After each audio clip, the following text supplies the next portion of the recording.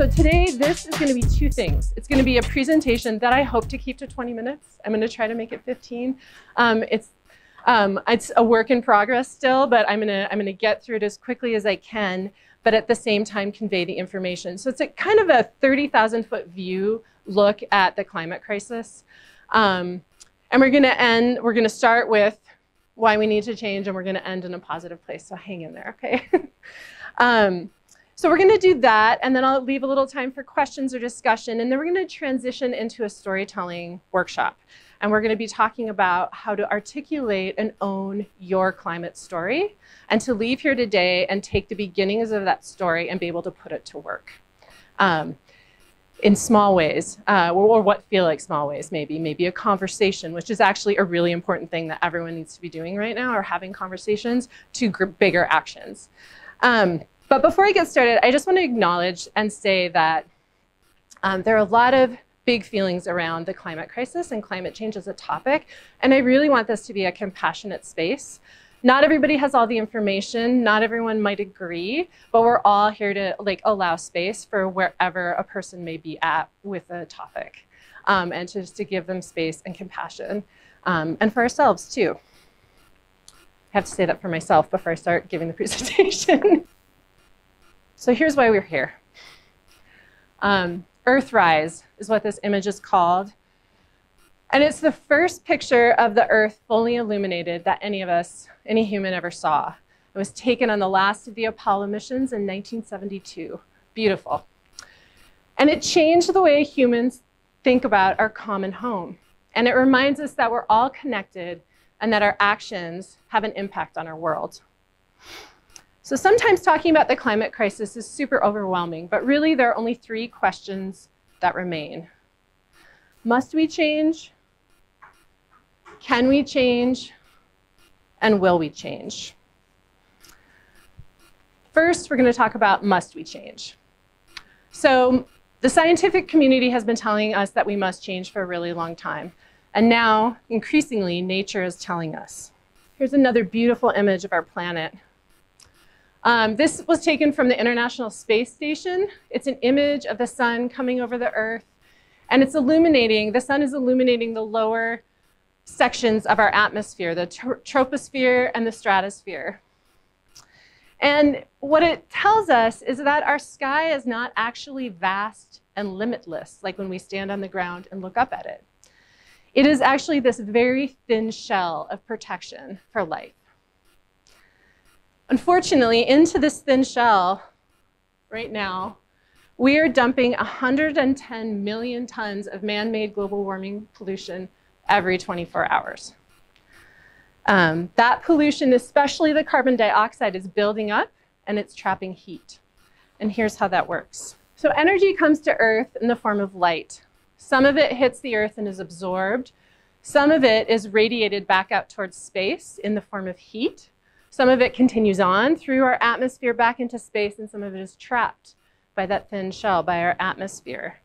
But because we've been dumping these pollutants into our atmosphere, we are thickening that thin band around the Earth. It's becoming more, instead of like a sheet, more like a comforter. So more heat is getting trapped. And as a result, our planet is warming at an unprecedented rate. I think this is a really good visual. There are many sources of man-made global warming pollution, but the main source and cause of the temperature increases is the burning of fossil fuels. Fossil fuels still account for 80% of our energy needs. Their uses and emissions have gone up since World War II. In fact, exploded. You can see we're increasing slightly, and then bam, this huge increase. So as a result, global temperatures have gone up. Let's look at a visualization of temperature changes. So 16 of the 17 hottest years on records have occurred since 2000. But I have a really great visualization that kind of, I don't know, I think shows it more effectively than a graph.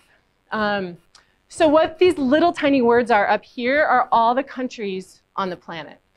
And what this visualization is going to show, it's going to show temperature anomalies from 1880 to 2017.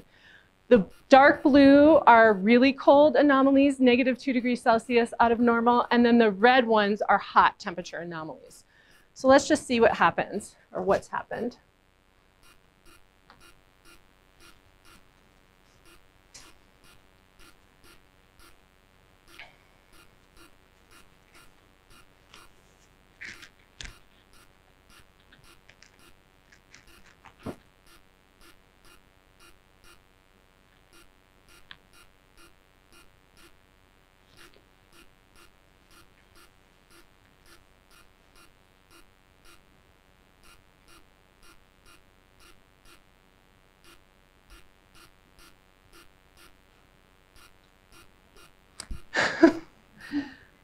Yeah, I showed this to a group of middle schoolers before doing a storytelling workshop, and one of the kids out loud gasped and said, "Oh my gosh, it's boiling." I was just like, "Oh, honey," just really caught my heart. Sorry, microphone. All right, so heat's a problem. Heat's a problem for people. It's a problem for plants. Well, it can be a problem for plants. It's a problem for animals, crops, weather. And in Montana, this is warming winter temperatures from 1895 to 2017. And I'm going to use this as an image for these talking points. In Montana, our annual average temperatures have increased across the state since 1950, but they've increased 2 to 3 degrees Fahrenheit. And our state level changes are actually higher than what's happening globally and what's projected to happen. We're a hot spot in Montana, and the High Line, in particular, northern Montana, North Dakota, northern Minnesota, is actually the most extreme hot spot. And Montana is projected to continue to warm, like everywhere, into the future, despite whatever emission scenario we're looking at, even zero. We'll continue to warm for some time. But emissions really matter. By mid-century, Montana's temperatures are projected, depending on emissions, to increase mid-centuries on the left, either 4.5 degrees Fahrenheit or 6 degrees Fahrenheit, okay? By the end of the century, we're projected to heat up, depending on the emission scenario, 5.6 degrees Fahrenheit to almost 10 degrees Fahrenheit by the end of the century. That's a lot. Globally, a lot of the extra heat in our Earth system is going into oceans. About 90% of the extra heat is going into our oceans, or has gone into our oceans. The heat makes ocean-based storms like hurricanes more, it makes them stronger, last longer. It also causes them to stall. This year, Hurricane Dorian stalled over the Bahamas for 24 hours. Category 5 hurricane, and basically reduced community houses, infrastructure to absolute matchsticks. The heat disrupts our water cycle. I don't know why I have to press that twice. Maybe I need to use the space bar. It disrupts our water cycle. So more water is coming out of the oceans, moving over land, and then coming down in bigger precipitation events. When the land can't absorb all that water, we have floods and mudslides. This next slide is amazing. Anyone know where that is? Huh? It's right outside Glasgow, Montana. And it's a supercell storm with a huge column of water coming down on these fields.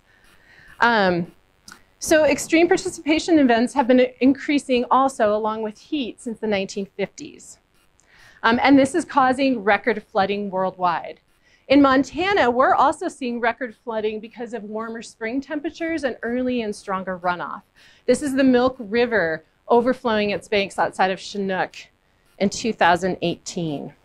Sometimes people wonder how climate change can be blamed for more precipitation and also more droughts. But essentially, the increased heat is pulling water out of both, right? Out of the oceans and out of the land.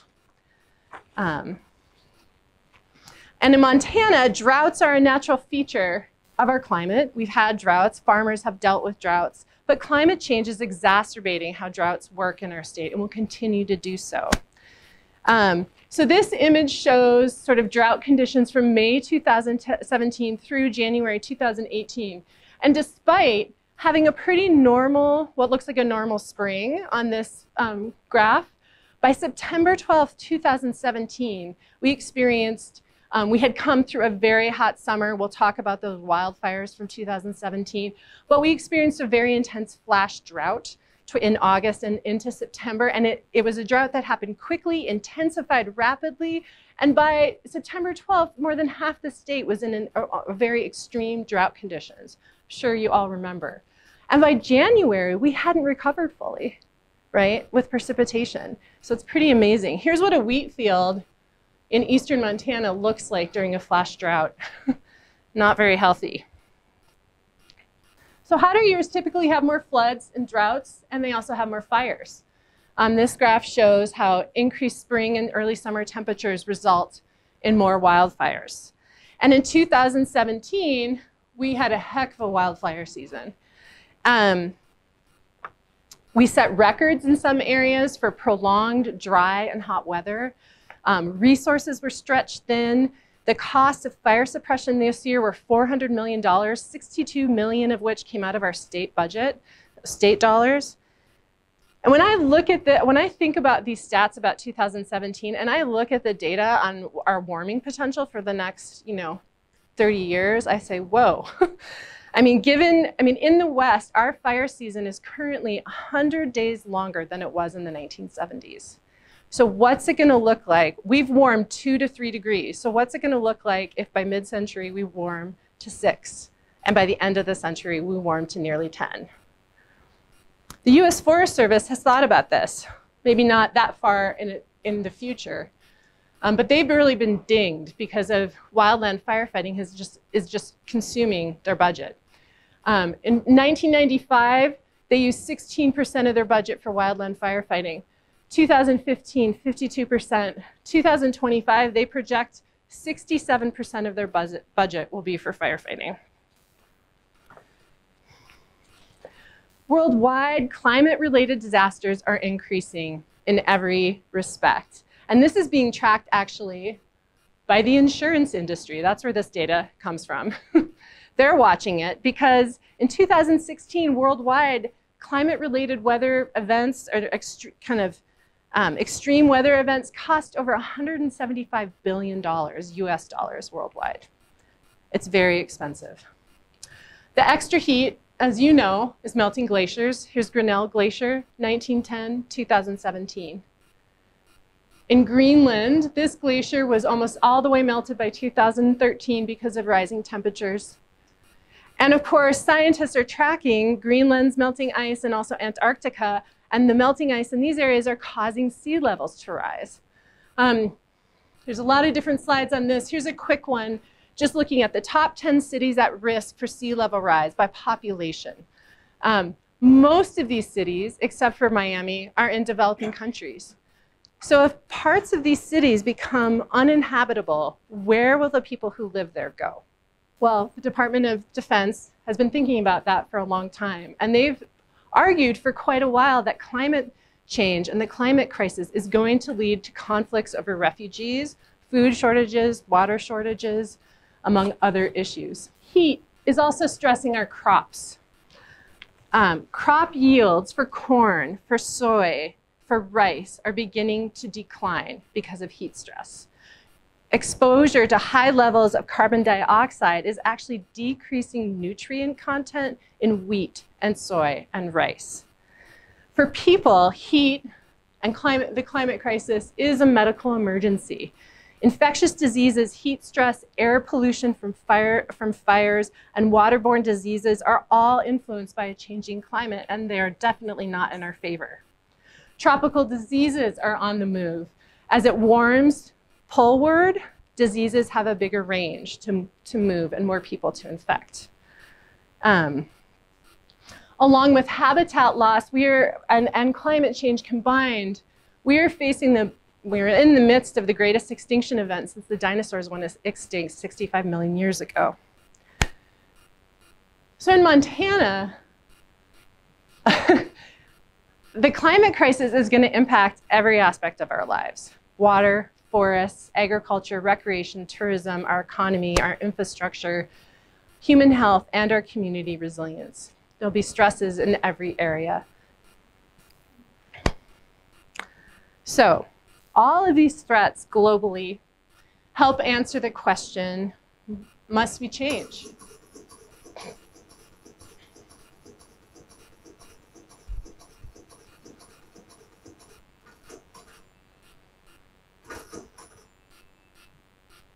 Yes.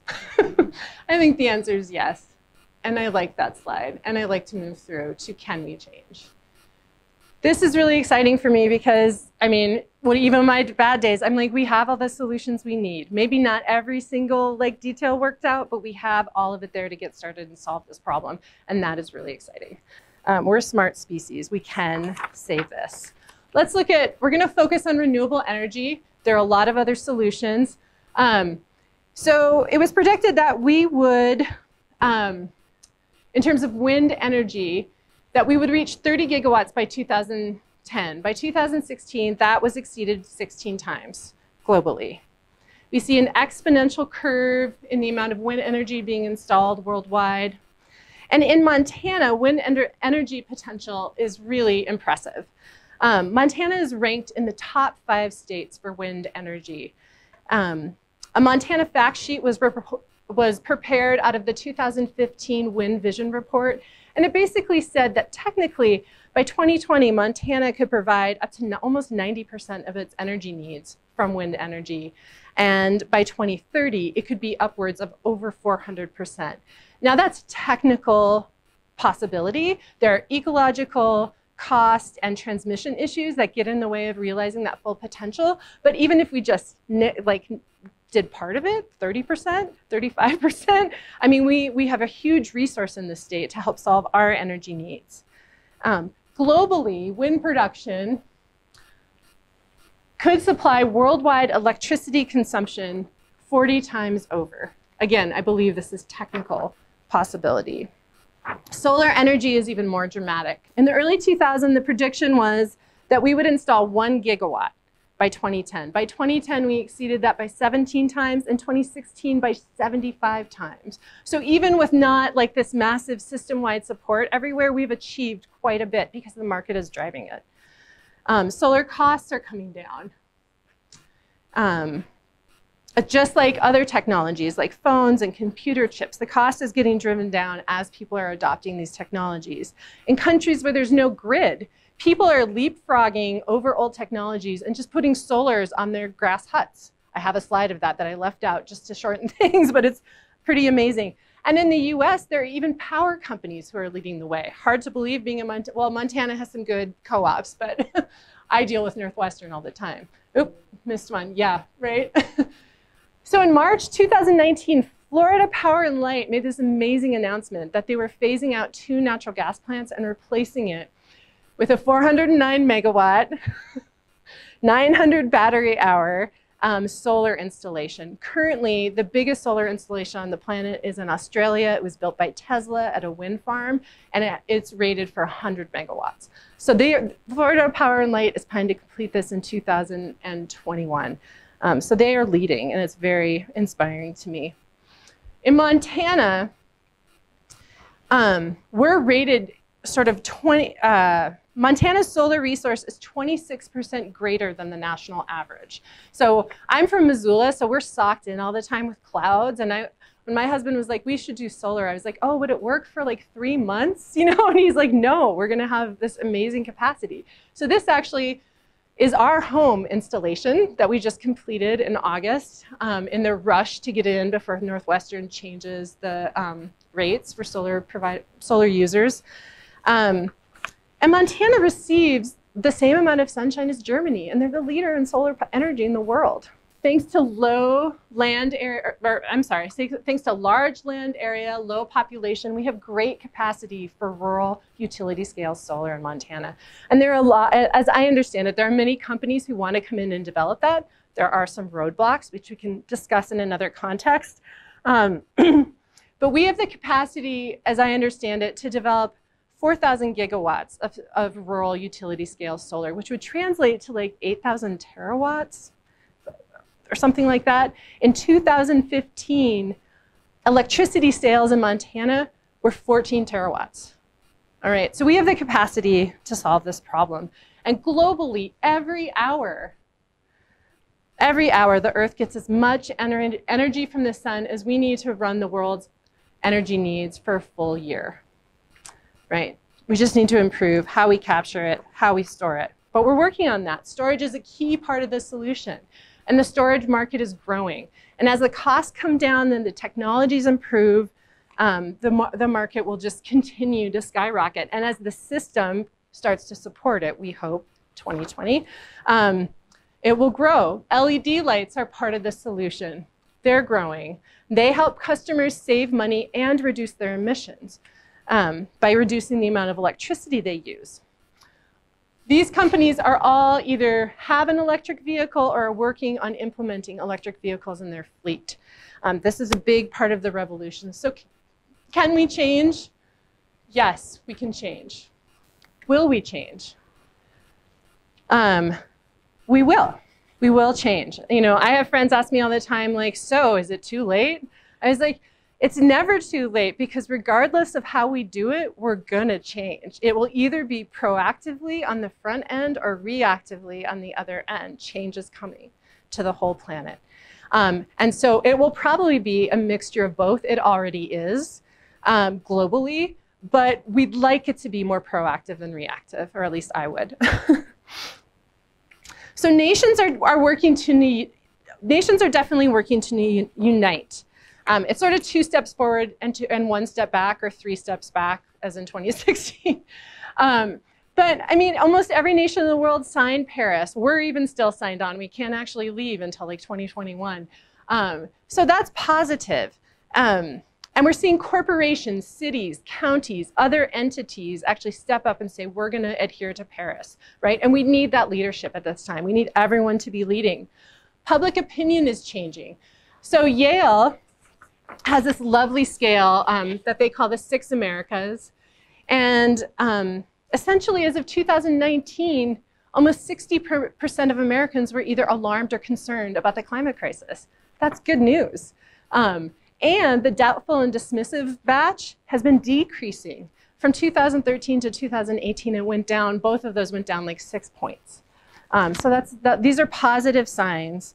Our Native communities continue to stand up to lead. They've been leading a long time. They've been talking about the ecological breakdown and the need to protect our Earth for a long time. And now they're leading in lots of ways, but especially in the fight against, or the fight to protect water in the wake of fossil fuel development. They're actually putting their bodies on the lines along with their allies and saying, no more, you can't come here, with some success and some challenges, of course. This is Winona Leduc protesting the latest fossil fuel development in Minnesota, Enbridge's Line 3, which wants to take a new pipeline through the wild rice lakes of Minnesota. So they're definitely getting a lot of resistance, and I wish them all luck in that fight. And then last August, the youth of the world stepped up to lead. Greta Thunberg started in August 2018 all by herself outside of Swedish Parliament. And she sat there for a long time. After the IPCC report came out in October, I think the media started to pay attention. And then in May 24th to be exact, 1.9 million students and their allies did the first global climate strike. And just a week ago, 2 weeks ago, how many weeks has it been? I'm like lost count. Well, we'll talk about that in a second. Actually, I want to talk about, so we have the students stepping up to lead, and the other really exciting leaders that are emerging are these community-oriented direct action groups. Extinction Rebellion is a group in the UK. They're peaceful, love is at their center. They use civil disobedience and family-oriented protests, which do not include civil disobedience, to be clear with the kids, to raise awareness and actually shut down city processes to bring attention to the climate crisis. Last April, they did an 11-day action in London. They're very coordinated, they're very organized. They make sure that all the first responders, everybody who's responsible for public safety is in on the plan, and that they have an alternate route to go, just to be clear when I'm talking about like direct action. And after their 11-day action, in the wake of Greta Thunberg coming to the UK Parliament, and also David Attenborough releasing his documentary, the UK, a bipartisan parliament, declared an ecological and climate emergency. The first country in the world to declare it. So they've had a real impact on moving the conversation. Now, what is going to come out of that and how they're going to implement changes is left to be, remains to be seen. But that's a real success. And then September 20th through the 27th was a big call to action from Greta Thunberg and other leaders in the world. And they said, we want the biggest global climate strike ever, and they got it. Between the 20th and the 27th, over 7.6 million people took to the streets for climate. This is an image, as much of it as I could get on the screen, of Montreal, where on the 27th, 500,000 people were in the streets for the planet. And I give, sorry, microphone. And I give the clap because what this reminds me, just to bring it full circle, is that we're all in this together. That none of us, when you're feeling isolated and alone and scared or nervous or worried or angry, that you just need to look at these pictures or call a friend or connect or come to one of these events. And we are all, every single human and creature on this planet is in it together. And I hope you will use your choice, your voice, and your vote to support change. Speak truth to power like your world depends on it. Because it does. I get verklempt at that one too.